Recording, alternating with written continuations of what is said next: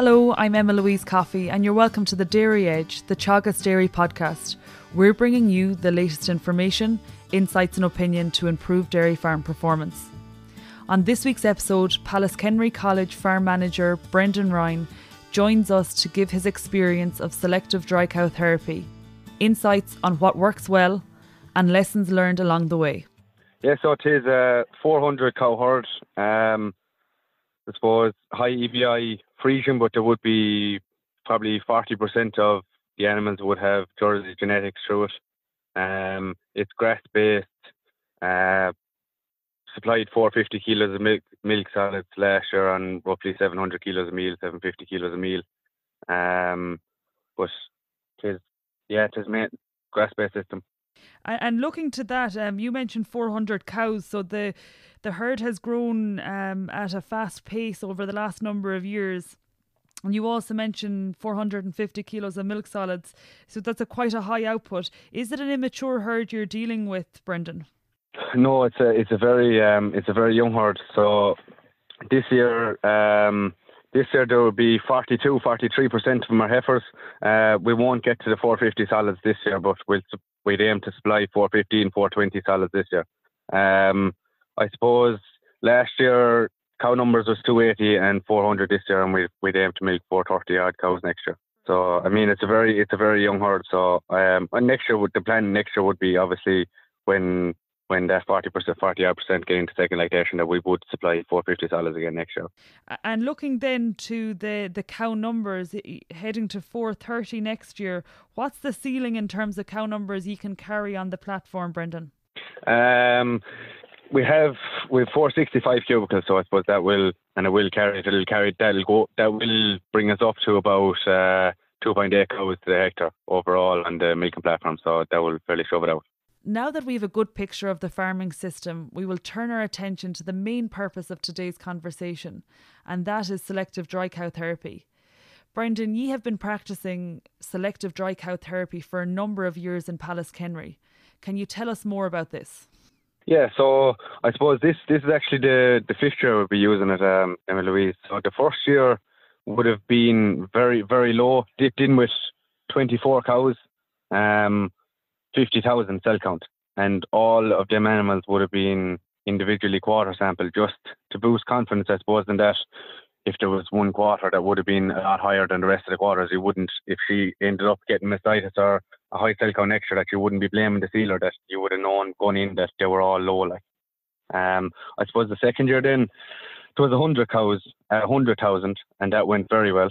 The third year then was a trial with Moorpark, 200 cows. So 200 cows, 100 had antibiotic and 100 with sealer, and both of them had the same cell counts pretty much. Like they were comparing and contrasting, so there was actually no difference then between both groups of cows.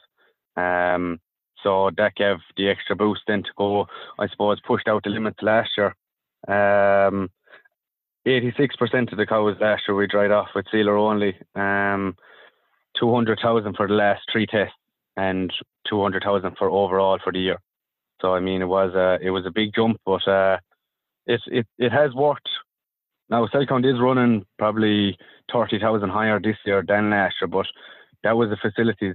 It was facilities that was over the winter as well. We did get caught with the expanding herd. I suppose we were loose bedding cows, and we had heifers on flats, and we were loose bedding cows on peat and straw, and I mean there was a lot of moving around and rejigging things. We didn't get into our new cubicle shed until the 20th of February, so it was a bit tight until then. I guess just to pick up on I suppose the first point, and it would be a red flag in terms of the advice. You know, a lot of people say you're starting off at the 50,000, and I suppose just to reiterate, after using it for a number of years and seeing success, ye moved up in terms of the threshold for SCC in cows. Just to pick up on a few things that you mentioned there, Brendan. So facilities. So you mentioned that, you know, you were under pressure with cubicle space, so you were using loose bedding, so peat, straw. So I guess ideally you're looking at cubicles for housing cows over the winter that have had sealer only and no antibiotic. Is that what you're telling us?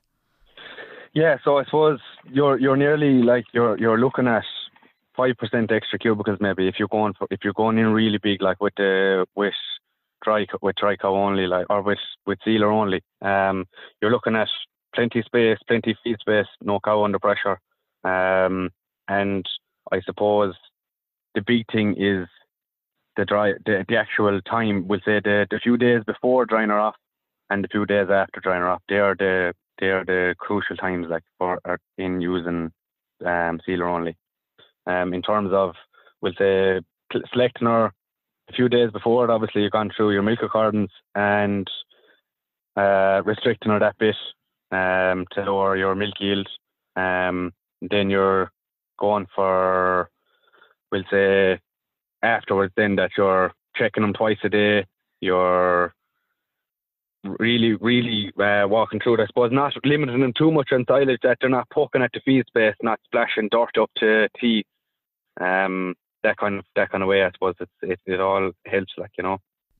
And looking to the records you've mentioned there, Brendan, talk about milk recording across the entire lactation. What do you do in Pallaskenry? Yeah, so we start obviously calving the end of January, start of February, and we'd have a milk recording done the middle of February, obviously, to catch the ones that would just every month, I suppose, every year, every month, the whole way through. We're milk recording, and I suppose acting on every milk recording in terms of any cow that's up on last milk record.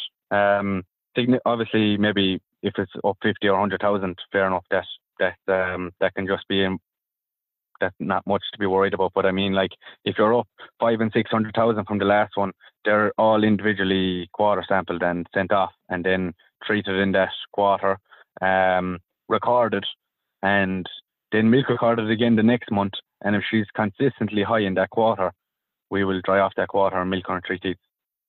Gives you the, like, you can make a more informed decision with the results that you have recorded yourself, as opposed to having that cow that you know has a high cell count.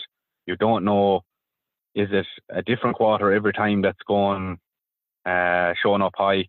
It just, I suppose, it gives you to make the best decision. I suppose it's all recorded, and every month is acted on accordingly. And I guess, Brendan, that completely echoes what Don Crowley would advise. Around 50% of farmers are milk recording currently. I would expect that number is rising, but I suppose his biggest piece of advice is that you do need to analyse those results, and if it's 6 times a year or if it's 10 times a year you're milk recording, regardless, you really need to drill down into those figures and look at those high cell count cows. And I guess if you're recording once a month, you have a very good picture as to where cows are at around the time of dry off. Looking then to the dry off period, like you talk through, I suppose, how you're managing the cows in the days leading up to dry off, and then also after dry off. On the day that you're drying off those cows, can you take us step by step through the procedure that you would employ at Pallaskenry? So there's obviously one of the lads we're milking. The cows are separated, we'll say, the night before. So the main herd, we'll say, that would be continue to be milking afterwards, would be milked in the morning. The parlour would be washed down, all done as normal. Whoever was milking then would go for breakfast then, or go for their break.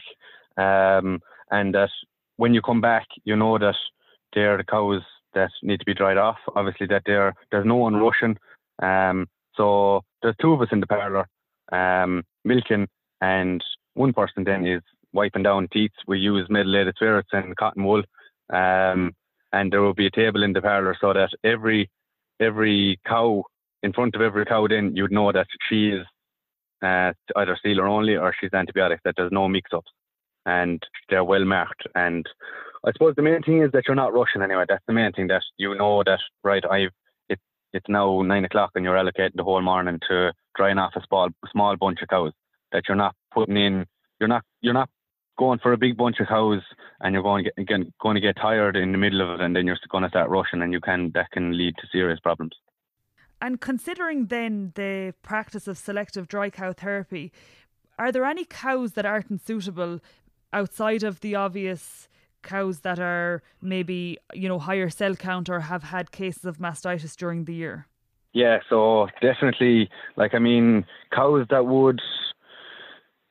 obviously constantly have dirty dogs, that would have warts, that would be lying on scraper pastures. I mean, they're just a no-no altogether, because there's no way you can keep it clean. Like, there's no way you can clean them enough that you can just go with sealer only. You could have a very, very sick cow that evening. Like, you could be tubing up infection into them, like, without even knowing it.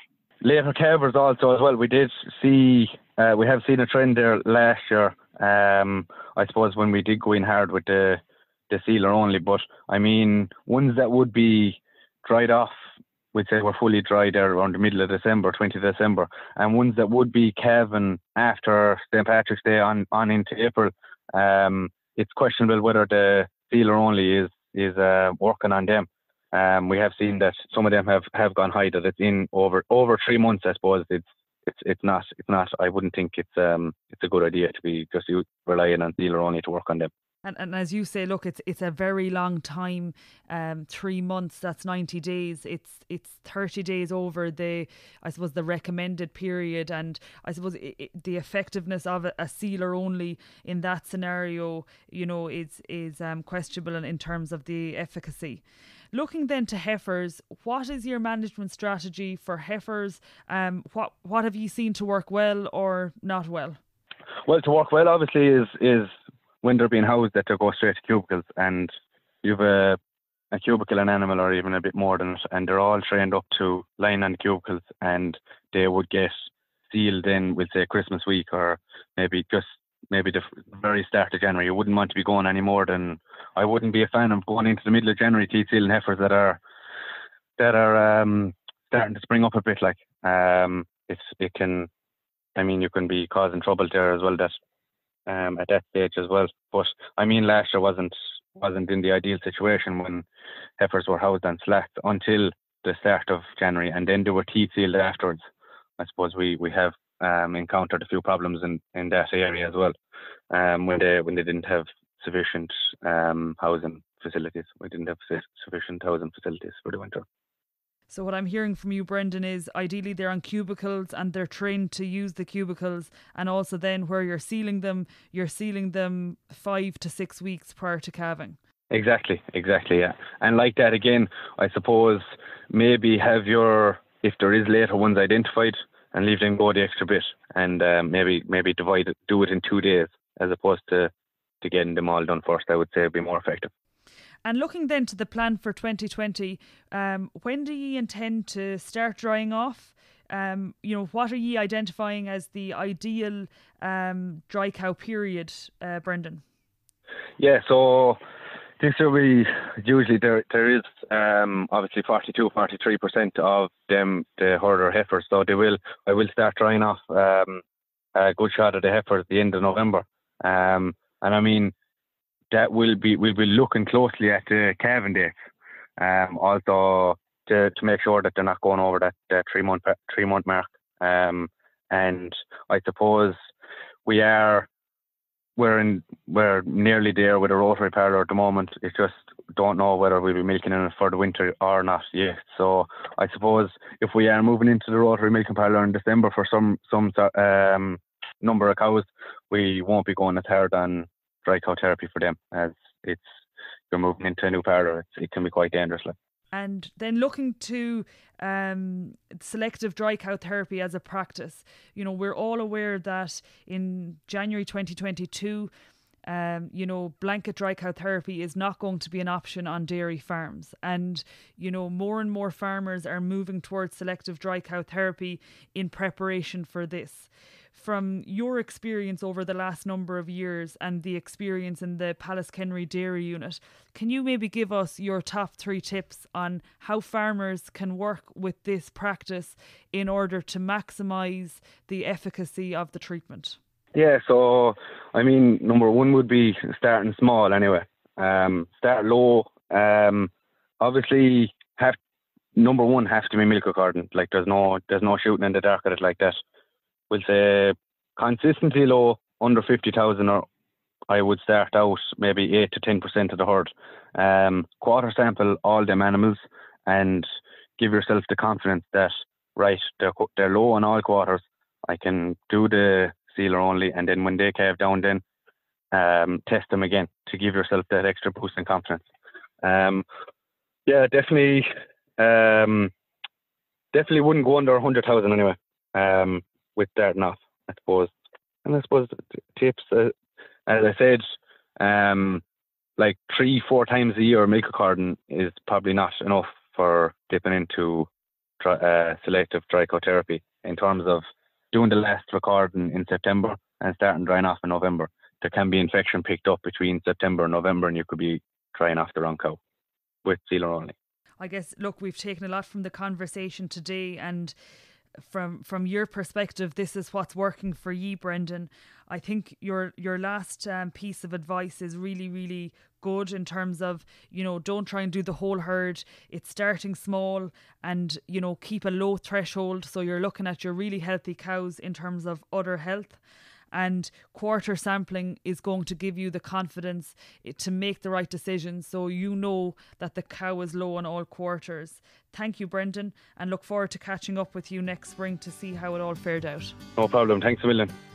That's it for this week's episode of the Dairy Edge podcast, and my thanks to Brendan Ryan for joining me on this week's show. Don't forget to rate, review and subscribe to the podcast. You can listen on Apple and Google Podcasts as well as Spotify. And for more information, go to the Teagasc website at teagasc.ie. I'm Emma-Louise Coffey, and join me next time for your Dairy Edge.